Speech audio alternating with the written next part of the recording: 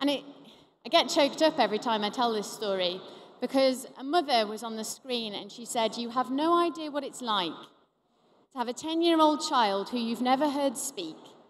And the first words he says when he uses this machine are, 'I love you.'" And that machine had not just changed their lives, it had changed her emotional connection with her son, it had changed everything about their relationship. And I'll be honest, I had been for a long time a technology skeptic, and it was one of the things that completely and utterly changed my view. The next talk we have today is about how we can take that power of technology and not just use it in lives outside, but we can use it to drive change in all of our schools.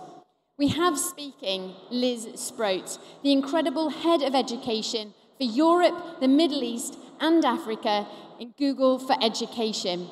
She's got more than 15 years' experience in education. Prior to moving to Google, she was working in Dubai as a vice president for K-12 for Pearson. And she's going to talk to us about the fact that, so many teachers will tell you they cannot do everything that they need to do within a week. In the UK, 87% of teachers say they can't manage everything within a week. And honestly, I think perhaps the other 13% are being overly optimistic. So her talk today, Driving Effective Technological Change in Schools, will tell us how we can use technology to harness that power. Please welcome to the stage, Liz Sproat.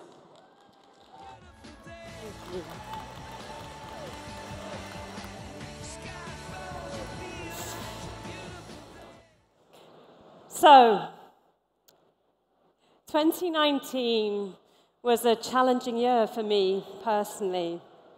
I had some health issues and ended up taking about 3 months out of work. But as with all periods of challenge, I actually ended up experiencing some really amazing, life-changing moments.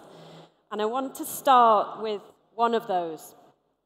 One that sticks in my mind was finding myself in a meditation class led by a Greek guy called Yanis. Now, Yanis's mantra was slowly, slowly, as much as you can. Now, I like this because oftentimes we fail to deliver on our ambitions because they're unachievable or they simply overwhelm us. So how many people had a New Year's resolution that they failed to deliver on? Let me see some hands. New Year's resolutions you failed to deliver on. No New Year resolutions at all. Okay, good. You guys have figured out how not to have a vision. I like that. Or how many people have had a vision for education technology in their school that's failed? Yeah, quite a lot. Okay. Well, today I'm going to give you a gift. You've probably seen these. Can you hold up whether you have one of these so that I can see? Okay. This is a gift, but it's not your gift. The gift I'm going to give you is going to last a lot longer than our sleep mask. We're going to try to do something in the BETT arena that, to my knowledge, has never been done before. But in order for it to work, you're going to have to give me your complete, undivided attention. And I'm not going to start until I believe I've got that. And that might involve eyeballing each and every one of you. Okay. I think you lot might be with me right now. I need you to sit properly in your seat. Put your feet squarely on the floor. Straighten your back. Relax your shoulders. Take a breath. Wow. I'm sure you need this. I need this moment. I want you to breathe with me. It might be a good time to put this on. If not, you might want to start just relaxing your eyes, letting your eyelids close. I want you to breathe with me. So let's take a nice deep breath in and out. Try it with me. Breathe in through your nose and out through your mouth. Concentrate on the sound of your breathing. Let the noise of the show drift into the background as you listen to your breath moving evenly in and out. And now I want you to shift your attention to your belly. Think of your stomach. Think of breathing through your stomach. As you do so, imagine a creature. It might be a dog, it could be a dragon, but this is your creature. It's a creature that you feel 100% comfortable with. Keep the image of the creature in your mind's eye. Imagine a place that you go to relax. Perhaps it's a seat in your garden, perhaps it's a living room. It's far away from your classroom, I imagine. It's far away from the BETT arena. What does this place look like to you? Try to paint the picture in your mind's eye and imagine yourself there, and you're there with your creature. Now I want you to talk to your creature in your mind and tell it about all the wonderful changes you plan to make in your school. Share with the creature your vision for education. Ask the creature, what are the first steps you should take to delivering on that vision? Now, what you've all just done, I can see some people are sleeping, which is fantastic.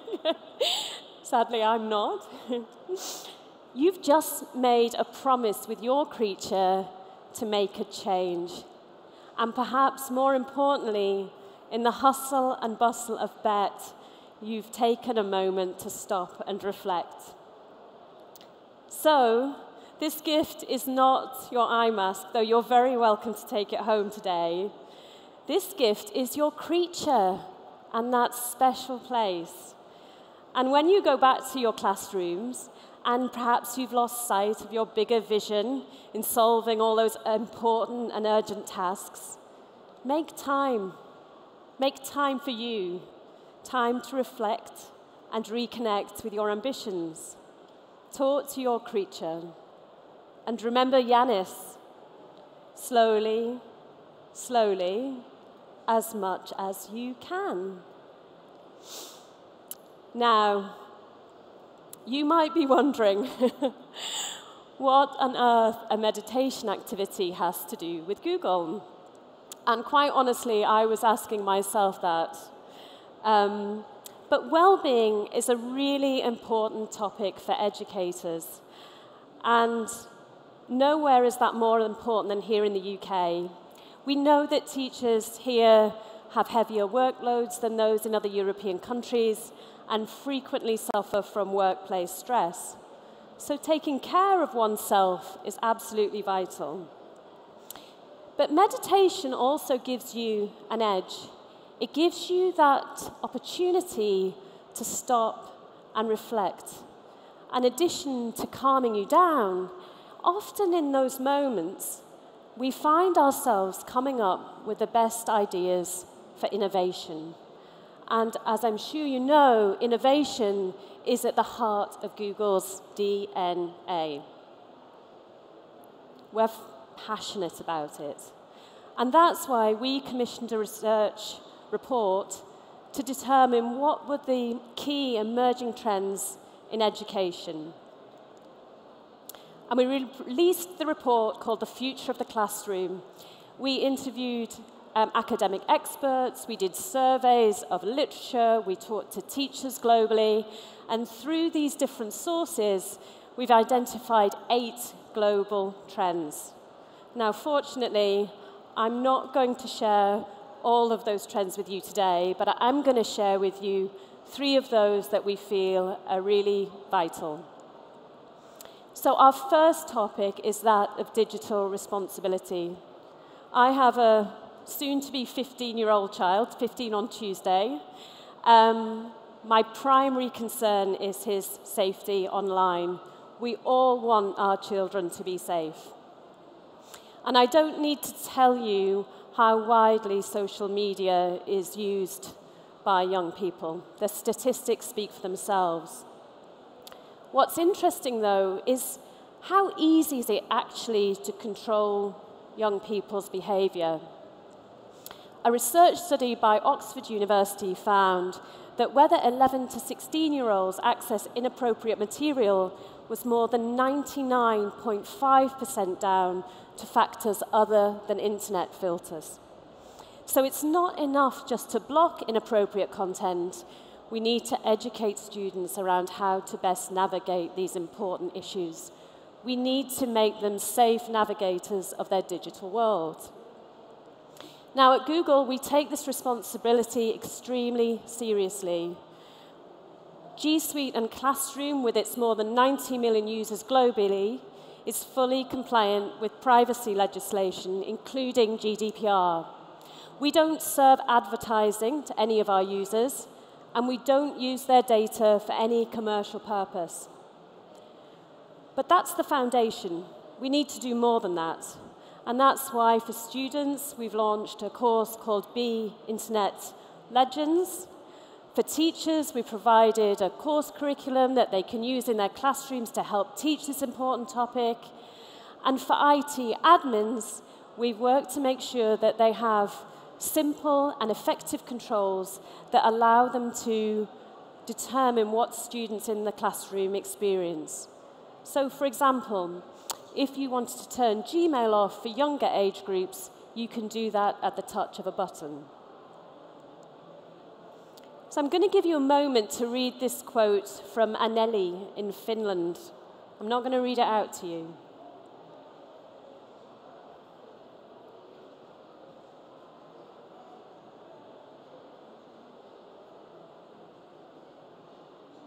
Now, what I like about this is this notion that technology and being safe online has become a natural part of everything. That makes it sound so easy, doesn't it? But what we know is that making something natural requires us to be intentional. And so when we talked earlier about why digital technology projects fail, we have to remember there is a need to be intentional. And at Google, we want you to get the maximum impact of digital technology in your classrooms. And that's why we've worked to create a framework to help you plan intentionally for great safety and great technology in your school. And that's called the Google for Education Transformation Center. And it provides 7 pillars that schools should consider when making change involving technology. The website is full of fantastic examples from around the world of other schools like yours making this change. And it's a great tool to help you build effective plans. At the heart of the model is the need to have a solid vision for why you're choosing to make the change. And of course, you've already started this. You did this with your creature a few moments ago. I'm guessing that for many of you, when you thought about that vision, it involved a desire to innovate more in your classroom. And it's not surprising that innovating pedagogy is our top trend in our report. It highlighted that teachers who have more engaged classes, who innovate, have far more engaged classes, which we know results in better outcomes. But sadly, the statistics around workload and stress are bleak. And of course, that's why we wanted to give you the gift of meditation at the beginning of the session. If you can meditate in the BETT arena, you can do it anywhere. And whilst technology can't solve all these problems, teachers and experts are aligned that technology can help them be more efficient. And being more efficient gives you more time for innovation. Now, this is a word cloud we created asking our users, how has G Suite for Education and Chromebooks helped your school? What I love about it is that not only do we see a really high impact on teacher efficiency, but we equally see fantastic impact in areas that are linked to innovation. Words like collaboration, creativity, learning, and engagement. And when we look more anecdotally into what's actually happening in classrooms, we have some lovely examples of change. They're not all completely transformative. Remember Yanis, what's a change for you might be quite small for someone else, but the point is that you're changing. Take Ailey, for example. She's based in the Highlands, she's 16 years old, and she's required to create a CV because she's going into job interviews. Now, sadly, Ailey's got low confidence, and when tasked with writing down what her skill sets were, she found it really quite challenging. So in Highlands, what they did was give her more creativity and scope to express herself in a way that speaks to her. And she created these visual CVs, and through that experience, became far more confident about her employment chances. At the upper end of the scale, we have schools like Agora School in the Netherlands. And this is a school that has completely transformed traditional notions of how education can happen. It puts far more autonomy back into the student, it's transformed the physical space of the classroom, and had some fantastic results. And you can find out more about these examples from the Google website. So here at Google, we're happy to share details of new products. And I know many of you come to see us to find out what's new. We have two key areas of launch. The first is for younger ages. We're delighted to announce a new Chromebook tab from Lenovo. Now, we know that the device is a vital part of the experience, but we also know that what you do with it is more important. And that's why at Google we worked hard to make sure you had plenty of choices and options around what content to use on Chromebooks. So there's literally thousands of Android apps now run on Chromebook. But here at BETT, to further strengthen this, we've created the Chromebook App Hub, which allows you to search from a set of curatable apps. You can search by level, subject, and in addition to that, privacy. You can see which of the apps have certified themselves against legislation like GDPR.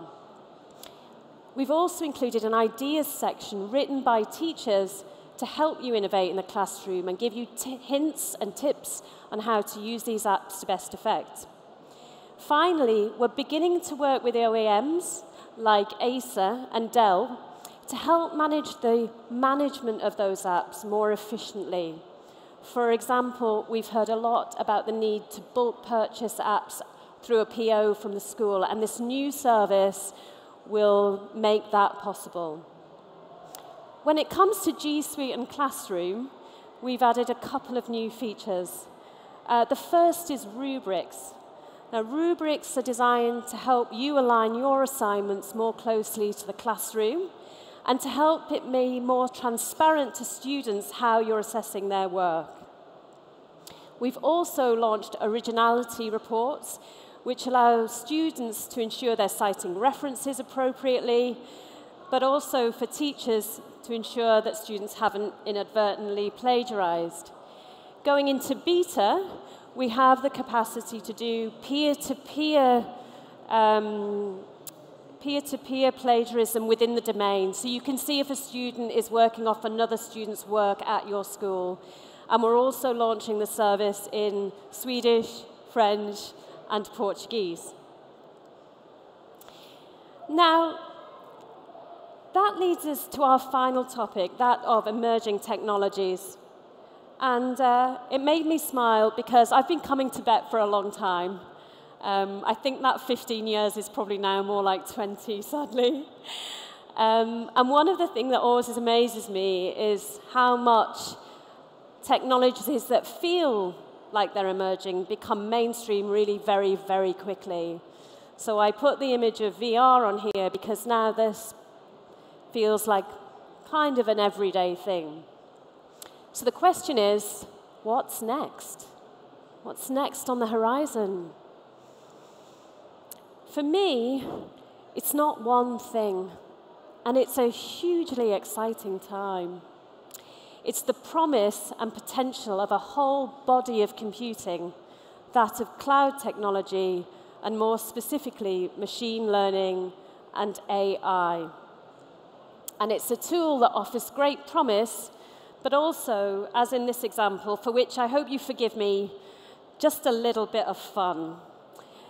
So we created this app at Google with the Google Cultural Institute and in partnership with the Metropolitan Museum of Art.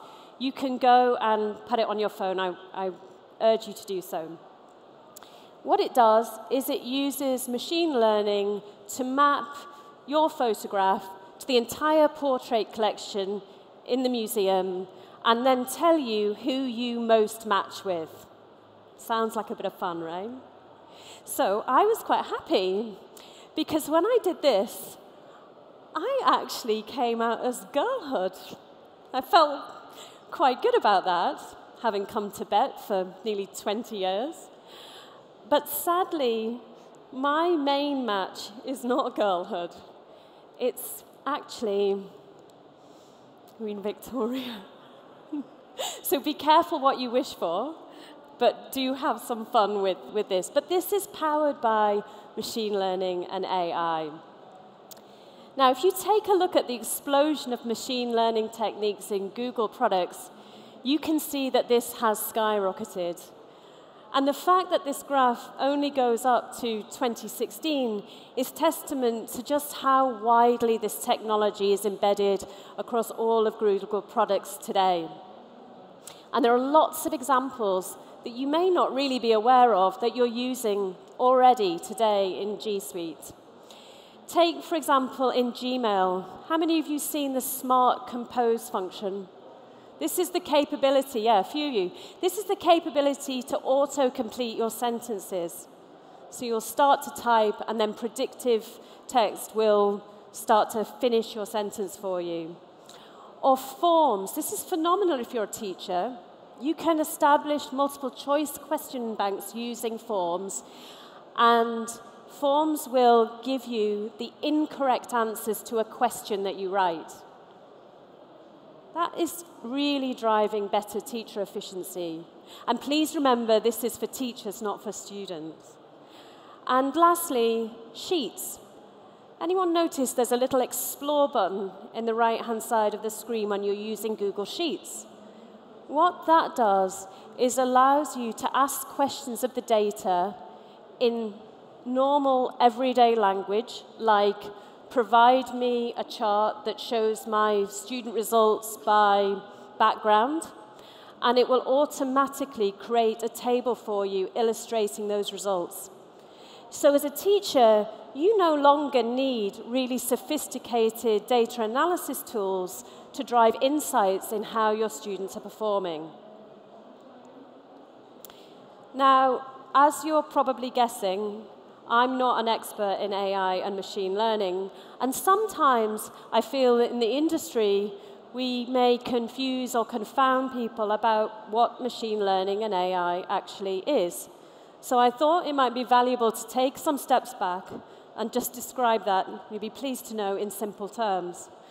So artificial intelligence is the science of making things smart, and machine learning is an element, a subcomponent of that activity. It's a technique used to develop AI. Again, you've already experienced AI and computers learning and having knowledge. Think about spam filters. How many people have had a spam email? If I don't see a whole show of hands, I know the meditation was too good and you've all dropped off, and yes, okay, good. So the first spam filters were built on rules. If the email contained a certain word, like webcam, then it got marked as spam. And the community helped improve the product by telling the computer multiple times that that word was in fact associated with spam. But spammers got clever, and they learned to change simple things like one letter in the spelling of the word so that the spam got through. And as that happened, technology companies became more advanced and more nuanced. And spam filters learned to look at examples of undesirable emails and learn, based on the content, which is spam. Nowadays, we don't need to tell the computers what to look for, they figure it out. So how do machines learn? Well, there are 3 key types of machine learning today. The first is supervised learning, just like the example we shared in spam. When you click report spam, you are giving the computer the information to tell it that it's wrong, and through that it learns. The second is about unsupervised learning. This is about looking through data sets and discovering patterns, classifiers, and being able to categorize based on similarities in data. We can see huge advancements in the healthcare area where we're able to detect breast cancer earlier, for example, through this kind of technology. And the final one is reinforcement learning, which is far more complex, being able to string together over the long term multiple levels of learning, almost like a game of chess. Much more challenging outcome to achieve. It's kind of not that dissimilar from the way we learn as students. So I guess some of us feel a bit afraid of artificial intelligence. It can feel a bit scary, and what will it mean?